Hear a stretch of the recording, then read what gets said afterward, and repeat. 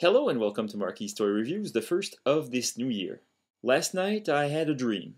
It was grand, inspiring, so it just happens that last night I dreamed that I'm doing groceries and then I find toys in the ice cream freezer. Well, lo and behold, tonight I did groceries and I found toys in the toy aisle, not the ice cream freezer. So as these guys behind me attest to, I do collect Transformers. I do especially like the new Transformers Prime Cyberverse line.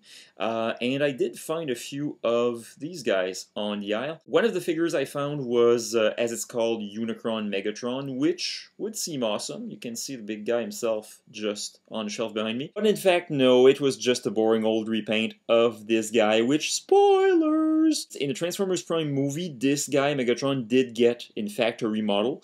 Didn't become Galvatron as some would have hoped, but he still got sort of a new mold, you could say, which is pretty cool. But nope, just new colors on this guy, which kind of harken back to the Energon, Armada, these anime lines way back when Megatron would change forms, but would only get a slight repaint. Now, this is not to say repaints can't be cool. Look at this guy, for instance, from the Energon line.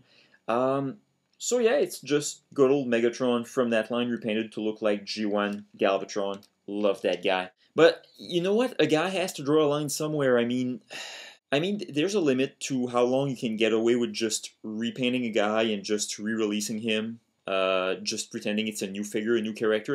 I mean, it works in some instances, like with this guy here, obviously. So how would you guys feel if, for instance, I just got a new shiny purple shirt, got a clean shave, came back basically pretending to be a new character and doing a new review? I mean, how ripped off would you feel? Hello. Do you feel ripped off yet? As for me, the only thing I care to rip off is your face! Give it to me! Give it to me! Give it to me, baby!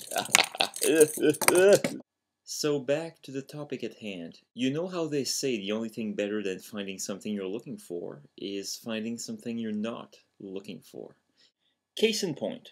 What we have here is Transformers Prime Commander Class Bludgeon. Before I saw this on the shelf, I was not even aware that they were making a Commander Class Bludgeon. As I saw it, I instantly thought that this figure is, for lack of a better word, freaking awesome. So let's have a look at the packaging. It's nothing remarkable, but first off we have tech specs. As you can see here, they do justice to the classic Bludgeon.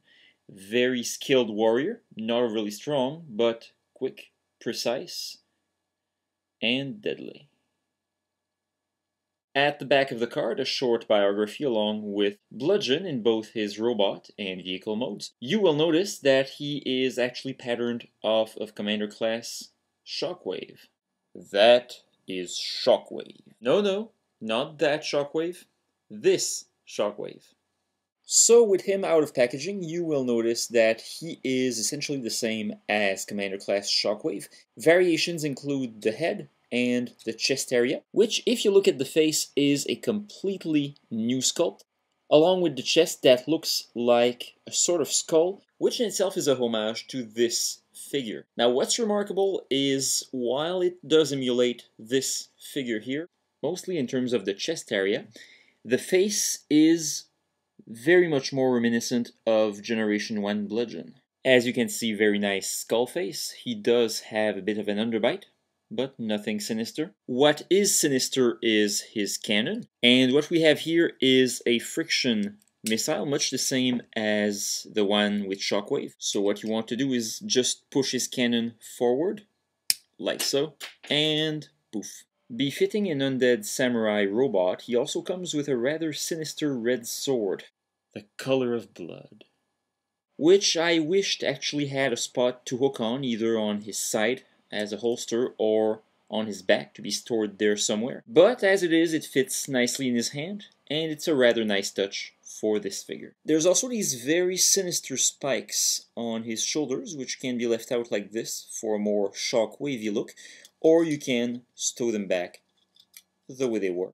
Now let's get down to the most sinister aspect of this figure, the transformation.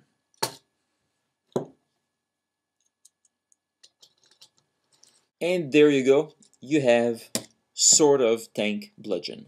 So what's there to say about this toy? Well, it rolls quite nicely. Even though it does lack a bit of stability at the front, these legs are not really pegged into anything. They just sort of hold there, which bothers me a bit. So of course the cannon still functions if you care to put the missile in again. And the one thing I really like about this mode really is the face. This might be a thing where your mileage will vary, but for me I'm glad to finally see the skull face on Bludgeon's chest being put to good use. In this case it becomes sort of the face of the sort of tank, and you have this thing basically just jutting forward looking at you as this thing is advancing. These things are kind of like claws, I guess, on front threads. So it's an original concept, if nothing else. It does breathe some new life into Shockwave's alt mode. Personally, it's not an alt mode I do like very much. I do tend to dislike these Cybertronian sort of jets or sort of tanks, but this is not too bad. Now obviously this will remain on my shelf in robot mode, but still, so look at that, very nice effort. Just look at those red eye. The sculpt on this thing is rather impressive.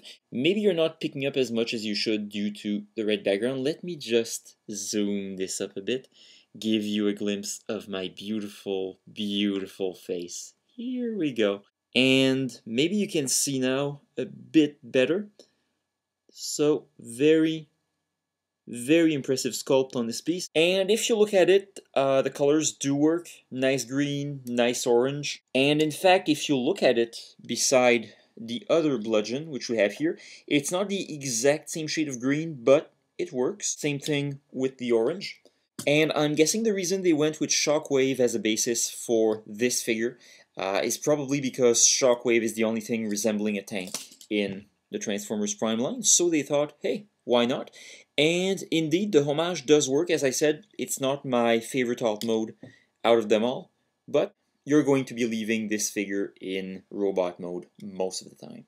So all in all, what we have here is a very well put together figure, as well as a very nice homage to Generation 1 Bludgeon.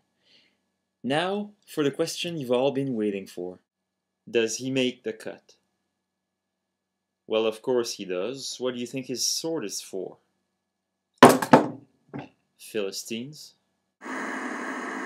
So the face sculpt, again, really nice, as you can see on both faces. Actually, both the chest and the actual face. You can really see the samurai helmet. They're really detailed. That said, he's far from perfect. You know, as I said, the transformation can get quite fiddly. I mean, at times you almost feel like taking a hammer to this guy, just because it's so fiddly and overcomplicated for nothing. That's not to say it's actually complicated, it's just that it's a lot of trouble for nothing, I find.